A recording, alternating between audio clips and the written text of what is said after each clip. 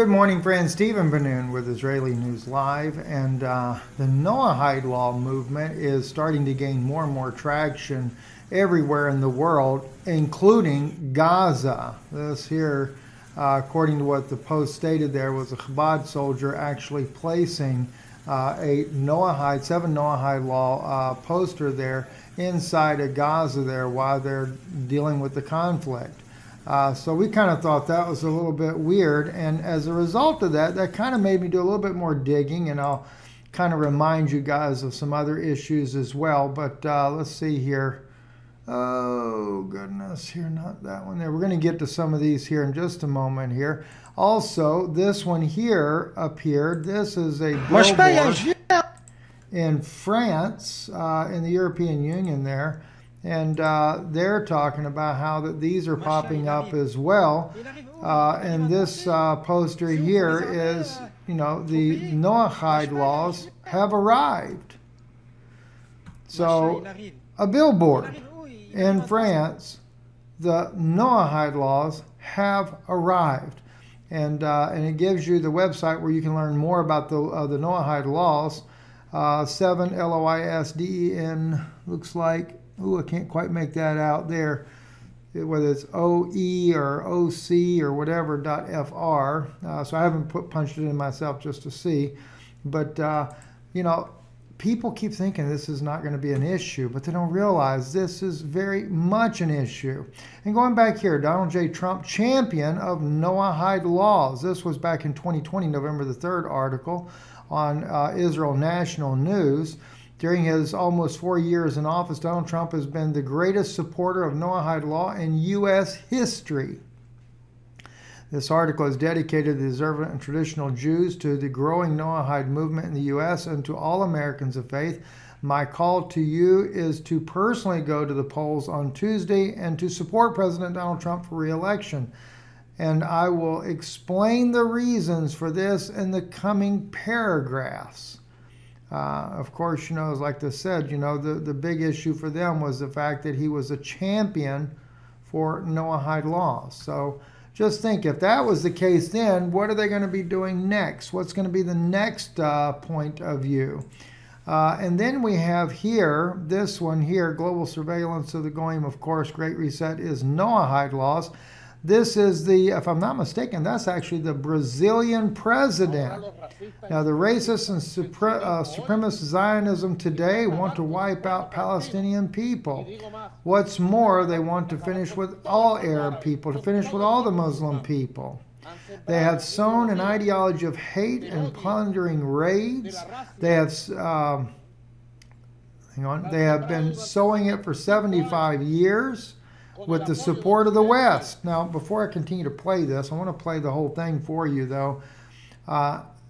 This is another place where major movement of Shapira, the Rabbi Shapira, Messianic Rabbi Shapira, is majorly pushing that the Sephardic Jews of this part of the region of the world, South America, need to repent and return to Judaism or underneath rabbis.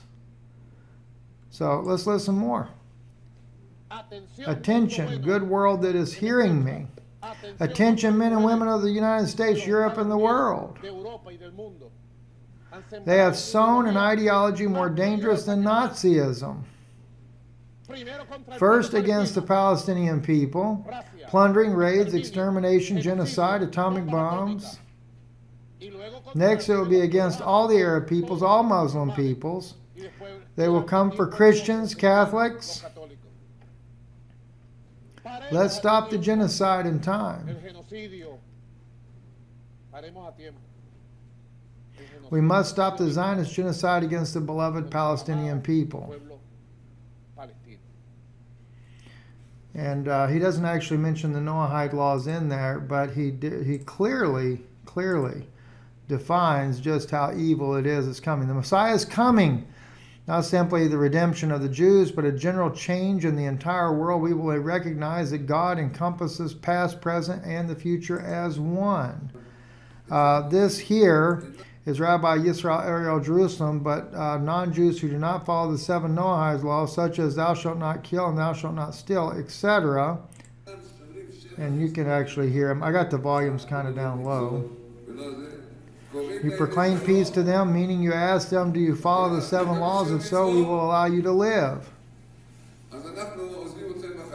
If not, you kill all the male swords, you only leave the women. Kill all of their males. Notice that. You kill all the males, leave only their women. By sword. How do you leave them? They must all agree to follow the 7 laws.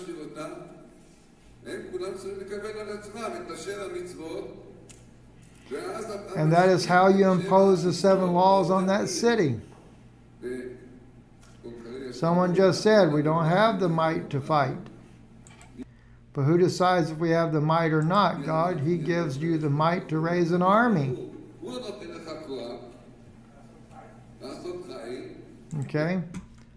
And what he's saying is what he's saying. I mean, I've listened to it already. It's not made up. Here's another one.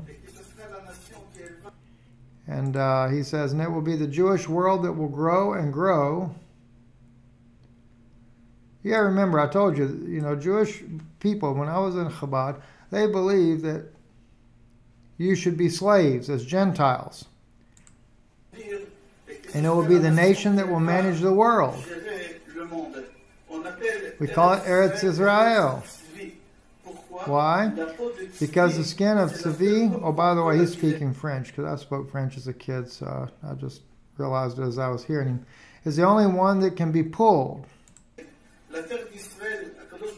The land, when Hebrew will stretch it, the whole world will be Israel, and Israel will be Yerushalayim. The only person who will dominate the world will be the Ezra Tzachim. With the Mashiach, this rock that will grow, and it will be the people of Israel. There you go. So now you have your total domination, right? Lovely. Rabbi Mizrahi, he talks about the Goy, it's that. He speaks English. Well, I'll just let you hear him.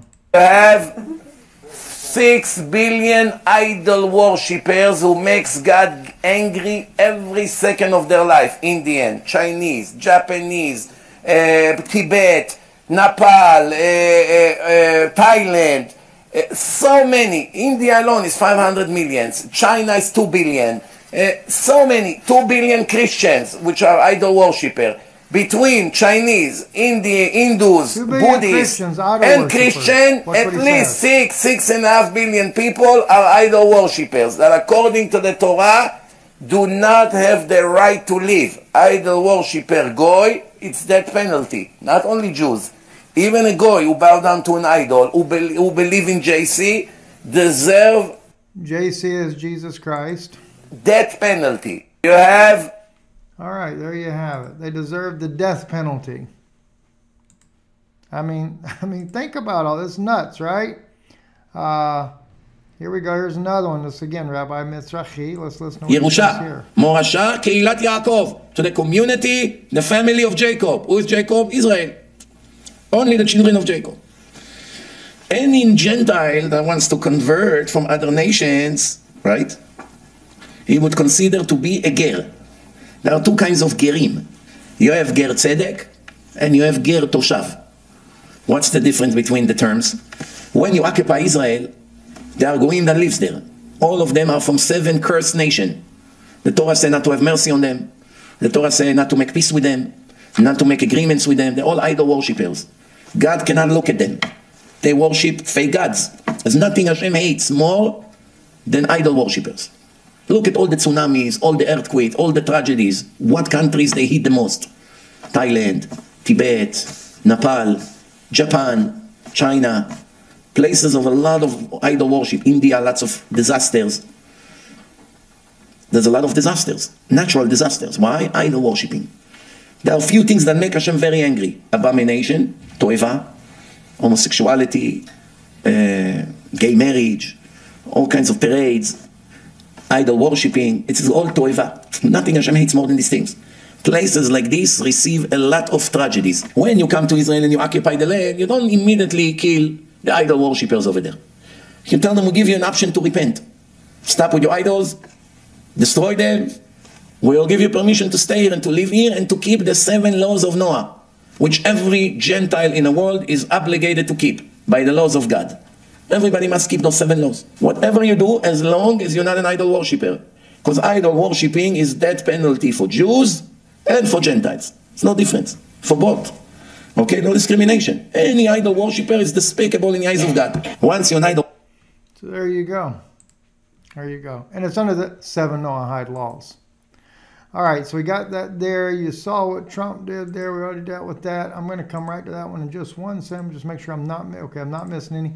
Wanted to kind of close with this one right here. This just kind of shows you the mindset of Israeli soldiers here, and it's got English subtitles there for you. So I'll read that as we go. He is speaking in Hebrew, so let me just turn it down because I know you won't understand that.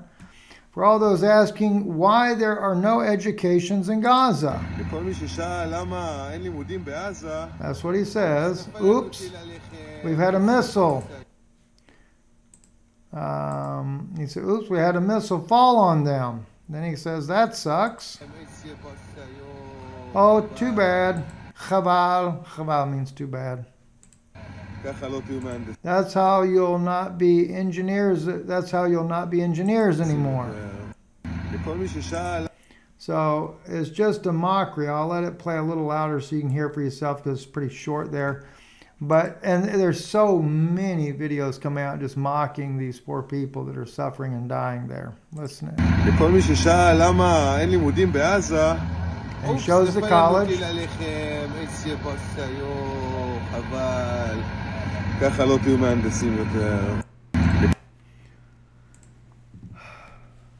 It's sad. Anyway, Stephen Bennun with Israeli News Live. Thank you for your support. I am working on a video for Patreon. It's going to be dealing with this object that's been seen around the moon. If you guys, those of you that know about our Patreon channel and watch it, we probably showed some of the first images of that object near the moon back, gosh, 6 months ago, courtesy of some friends down in Australia that sent it to us. But MB333 is also showing some images recently of that. The object's getting larger, and I've got some thoughts on that I'll share with you on our Patreon channel, .com/Israeli News Live. Thank you, and thank you for supporting this broadcast.